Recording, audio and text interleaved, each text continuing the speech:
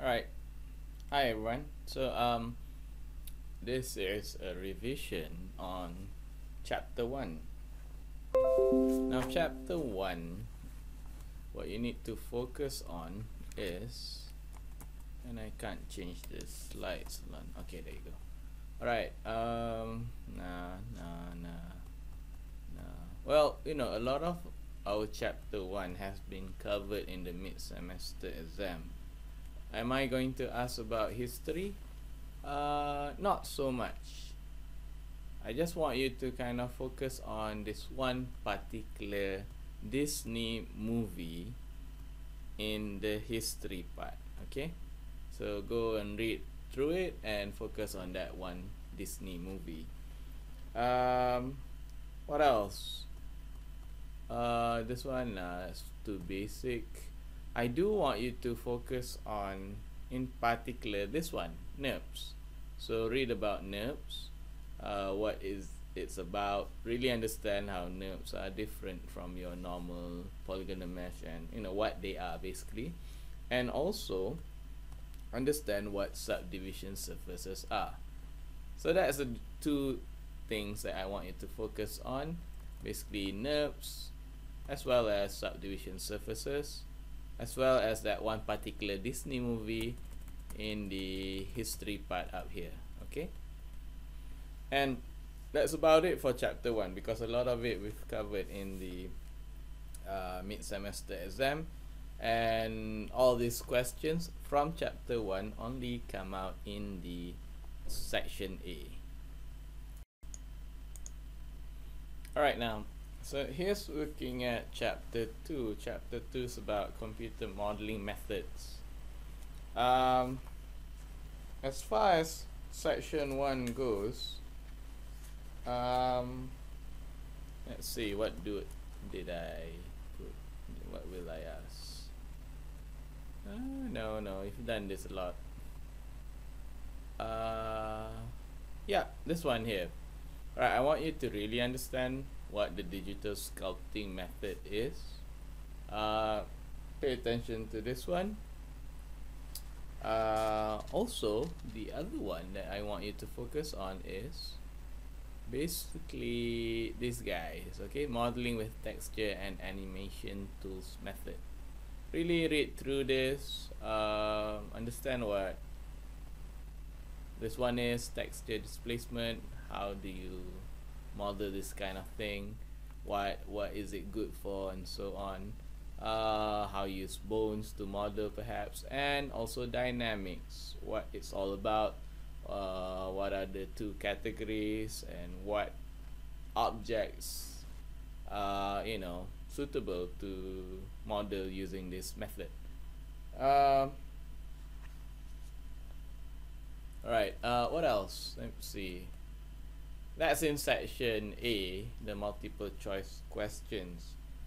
And when it comes to the structured questions, what I want you to really understand is, I did ask you to focus on NURBS in chapter 1. Really understand how NURBS is different from subdivision surfaces, and the box modeling method is partly the subdivision method. If you see here, you start with a box and then you do your base mesh and then you apply sub-D. So that is actually subdivision surfaces in action, like what you see here. So really understand how the box modeling method works. I'm going to ask this in section B, in structured questions, and how that can be different from using NURBS. Really understand NURBS. You've done this in the labs. You've experienced how to draw curves and use NURBS operation to create those surfaces. So differentiate from this one and that one, and how they can achieve the same result perhaps, but why subdivision surfaces is more powerful in NURBS in some cases. Okay. Alright, also in section B, the structured questions is this one here, the 3D scanning method. So really read about this and really understand about this, how it's different from one to the other, from a contact scanner to a non-contact scanner, I'm gonna ask about that, of course. And finally, one last thing is, mm, in particular, the build-up method, but not everything. I just want you to read about the retopology process. I showed you an example of how retopology works and why we use it in the lectures. So if you, I mean, I think it's good if you really understand what retopology is. Here we have a description. If you don't really understand it, go Google it up. Learn about what retopology is. It's part of the build-up method and why do we use it, and so on, how it works and so on. And that's about it for chapter 2. Alright, now, so we're looking at chapter 3 here. Chapter 3 in section A. Section A, which is the multiple choice questions. Let's see. Tadam tadam tadam tadam tadam tadam tadam tadam tadam tadam tam tam tam tam tam. Not that one. Alright, here it is.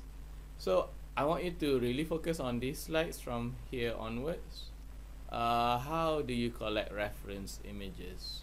What you should stay away from and the reasons for it. Alright, so it's not so much about recalling, but really understand these slides here, what I'm trying to explain here, and I will ask a question about that in the multiple choice questions.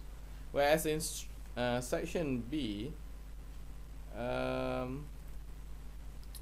mean, mostly I'm gonna ask from let's see, I mean, not all this, oh, this one here. Okay, so I might ask questions about this, like if you're trying to model something, you know, you could probably ask these questions. Well, this is actually just ideas on what to ask, but it does help you to answer the question in section B.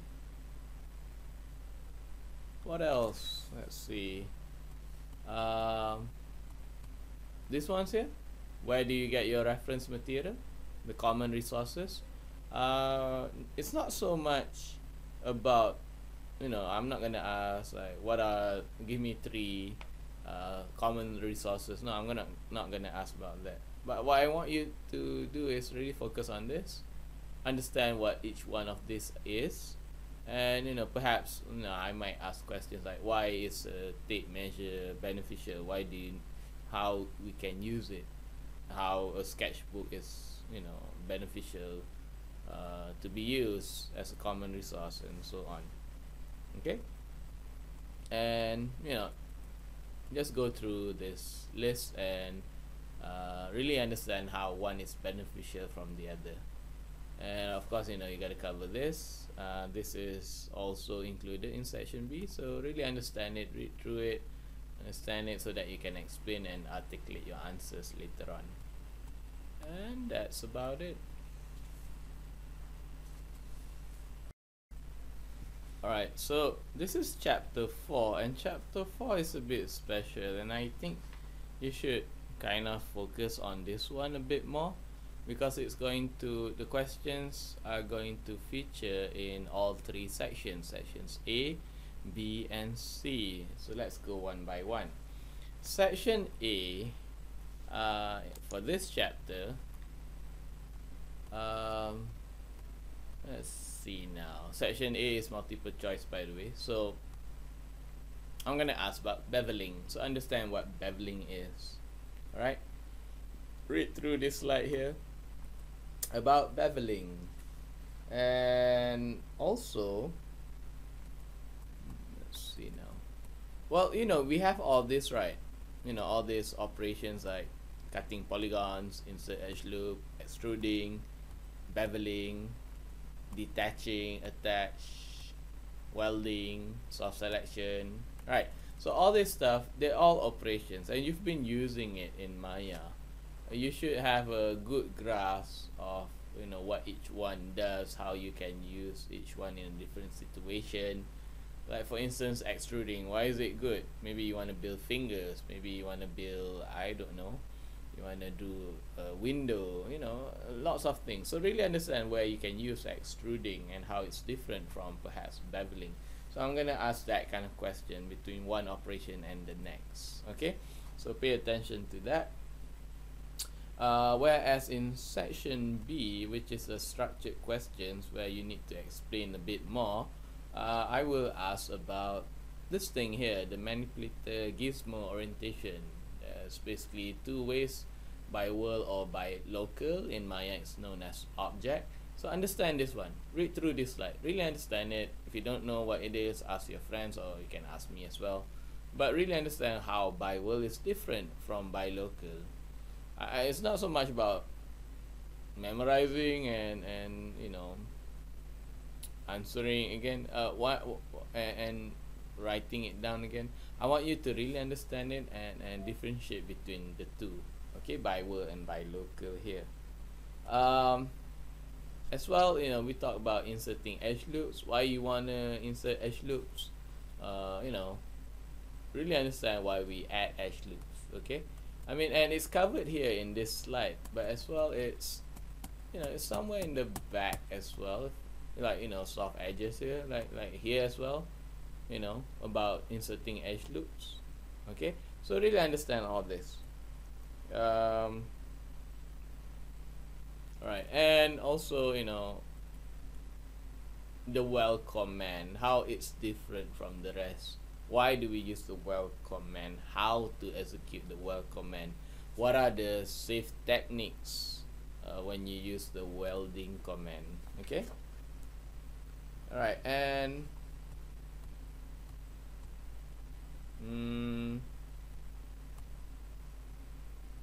yeah, and read through this. I did mention that you need to understand why we need soft edges.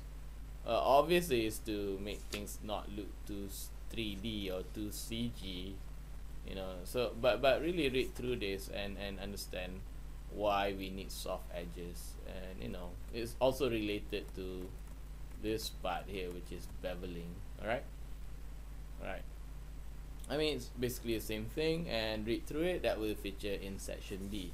Now, the last part is section C, and I did mention where section C is the modeling methods question.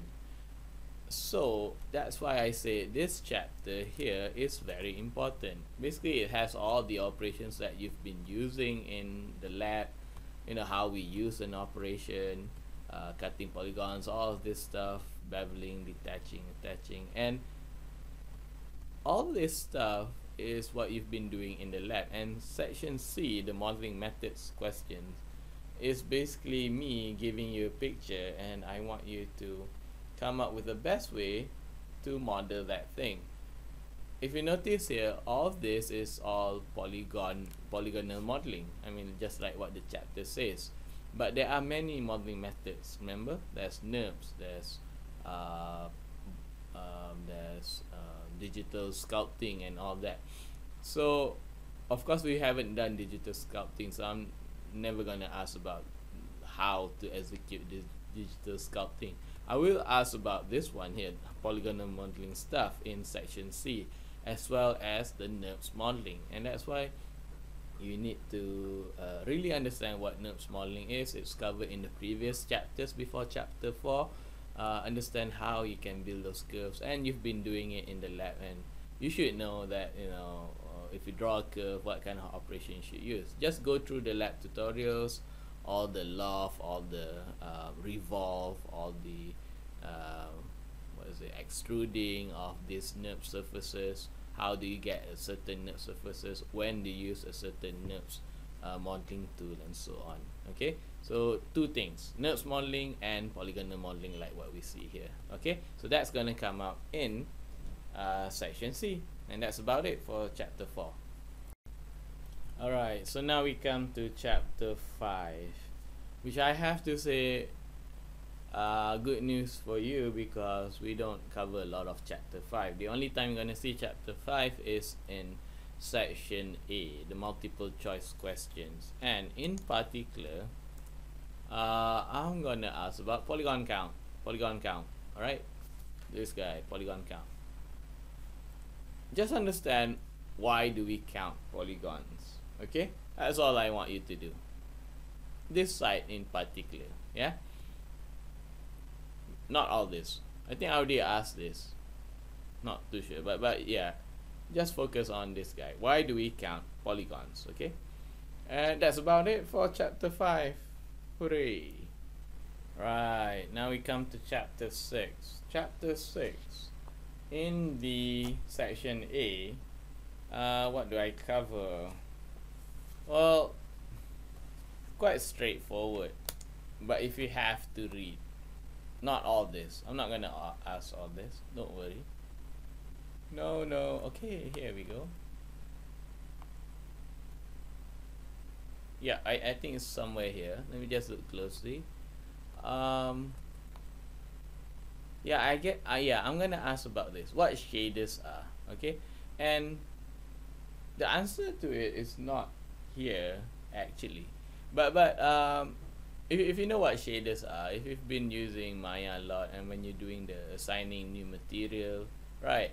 And then you assign either a Phong or a Lambert, which is the default one, or you use a Blinn, or what we normally do, and I hope a lot of you do it in the project, is to assign it with the Arnold AI standard surface shader. So I'm gonna ask about shaders. That's gonna come out in section A. Okay, so understand what shaders are.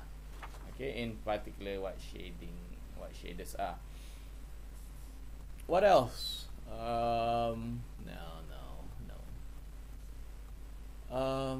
This one here, texture mapping. Okay, so there are, like, you know, these are just examples like this, and these are the 7 most common mapping techniques there is. Which one do you need to focus on? I would say this one here, transparency mapping. So I'm gonna ask this. Understand what transparency mapping is. Why would you use it? In what cases, what scenarios we can use it?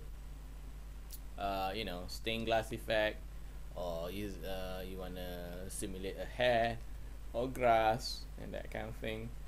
So focus on transparency maps. I'm gonna ask about that. Alright, so that's section A from this chapter. Other stuff is, this is a really long chapter, but don't worry, I'm not gonna ask everything. Let's see, where is it? I'm looking at Fresnel. There it is, the Fresnel effect. Okay, so I want you to really focus on this. This is going to come out in section B. Understand what the Fresnel effect is. Read through it. If you don't understand, read more online or from the textbook. But pretty much everything is here. If you really read through this, you will understand what the Fresnel effect is. Basically what I'll do is I'm going to give you a picture, an image, and I want you to kind of study it in terms of the Fresnel effect. So if you want to answer that correctly, just read through this slide and make sure you can explain what the Fresnel effect is based on what you see in that image that is being given. Alright, so that's that. So we come back to here. In section B, I will ask about this again. But which one? Alright, so that's something that you need to, I guess you need to really read through this, all this stuff basically. Okay, so I'm gonna ask a lot of questions are gonna come from here, this one here onwards. Let's see, mapping surface attributes. Am I gonna ask about color mapping? Maybe, maybe not. Specular map? Maybe not, maybe yes. Incadences, of course this will come out in section A, transparency maps. Okay, displacement mapping, yes, maybe, and bump mapping, of course. So I'm gonna ask about bump mapping, and I'm not just gonna ask what is bump mapping. If you notice, bump mapping and normal maps, right, they have something similar, as well as the third one, which is displacement maps. So you have displacement maps. which uses a black and white image. We see this in chapter 1 actually. In chapter 2, the one with modeling methods. Okay, so understand what displacement maps are, how it's different from bump mapping, how it's different from normal maps. There are 3 different things, and really understand all these 3. Okay, I'm gonna ask that in section B. And that's about it, I guess. Let's see, let me just go through. Yeah, that's about it from this chapter. Okay, so I'm gonna focus, really understand bump maps, displacement maps, okay, how they're different from one and the other. So focus on those 2 things. And that's about it from this chapter, which is chapter 6. Alright, so chapter 7, it's all about scene setting. Now, it's not gonna come out in section A, but all of it, I mean not all of it, some of it is gonna come out in section B. And which ones? Well, here's a funny thing. Yeah, of course it's split into 2: cameras and exposure, and composition and staging. I'm not gonna ask about all the camera stuff. Don't worry about this. I will not ask about the camera stuff. What I want you to focus on is this one here, composition and staging. And it's not so much that you hafal, you memorize and write it down. What I want you to do is understand how we can improve our composition. It means that how we stage and how we set up a scene, how we place a camera, you know, what you want to take care of, how you can use the rule of thirds, why the rule of thirds is useful, why it gives you that pleasing. I mean, it's not so much of the why, but you got to understand the why so that you can answer it as well. So what happens here with this chapter is I'm going to give you images, and it's up to you to use all these, you know, I wouldn't say rules, but tips on how to improve your composition. All this 5 stuff: rule of thirds, how to use positive and negative space, what is graphic weight and how it shows in your image and how you can employ it to improve your composition, how lines are useful, what kind of lines appear, how they can form as a graphic element in our images, tangencies, and whatnot. So all this stuff, okay, go read through this.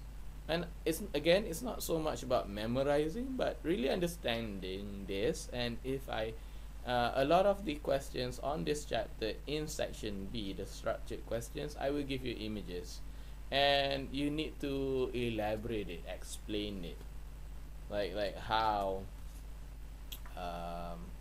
you know, how we can use it, how we see tangencies in there, and that's going to affect the image and so on.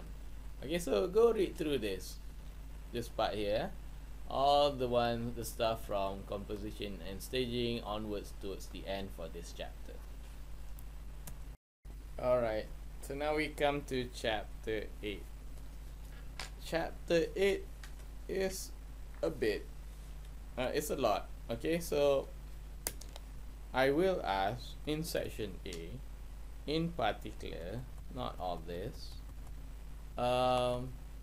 this one's here, the types of light, the different types of light. So read through this: point lights, spotlights, read through it, directional lights, sky domes, what they are, okay, how, you know, we use it. It's also called IBL, image based lighting. So read through all these types of light, okay. Alright, as well as, you know, how, you know, when we talk about spotlights, we talk about penumbra angle, what it's for. I mean, if any of you have been using it, you know that it creates that softness at the edges, so that's what it is. But we also have that discussion here in the qualities of light, somewhere here at the back here, okay. So read through these 2 slides as well. It's related to the types of light, so read through the qualities of light, you know, all this stuff here, and how we can replicate that in here, the different types of light. Okay, so focus on those 2 parts. I will also ask in section A on somewhere at the back here. Where is it? Blah, blah, blah. Oh, here it is, ambient occlusion. understand what ambient occlusion is. Remember, it's in section A, so I'm not gonna want you to really explain, you know, what it is, the main idea, blah blah blah. No, just understand what ambient occlusion is. Okay, so what it is and how we can achieve it, and so on. So that's for section A. Whereas in section B, the structured questions, then we go back to the front here, at the very front. Let's go back to the top. I will ask questions on this one, the visual goals of lighting design. Alright, and also if I ask about lighting, I will ask about shadows, the visual functions of shadows. So those two things. That, and also we already talked about the different types of light, so really read about this. I'm gonna ask this again in section B.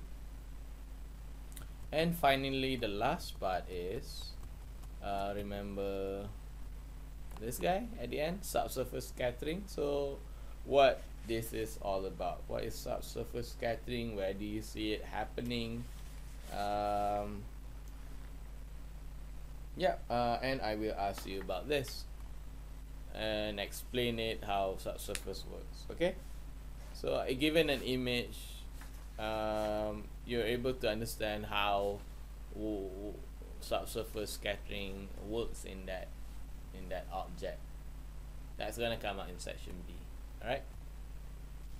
Alright, so that's about it for the lighting chapter in chapter 8. See you in the next one. Alright, so good news for all of you. We're now in chapter 9. What am I going to ask? Not so much. It's just going to come up in section A, the multiple choice questions. What am I going to ask? Well, basically not all this. This is just for your info. I will ask this in the physically based rendering, okay, PBR. So please do read through it. Read right through it, right through the end. Not so much energy conservation, but this one as well, okay? So well basically everything lah from here onwards. Sorry about that. Okay, so I'm not gonna talk about all the algorithms. I'm not gonna ask about that. I will ask about this PBR. So read here onwards towards the end. Just go through it, understand what they are. Mind you that this is a multiple choice question, so if you understand what it is, you'll be fine. Don't worry about it. It's just only 2 questions in section A. Okay, so that's all I'm gonna cover from this chapter, and that's about it. Before I end, I just wanna wish you good luck for the exam. Read through it. Don't worry, it's not as tough as you think it is. I'm not that mean. You'll be fine. Okay, so good luck for the exam. Do your best and do study, and study smart. Thank you very much. See you around.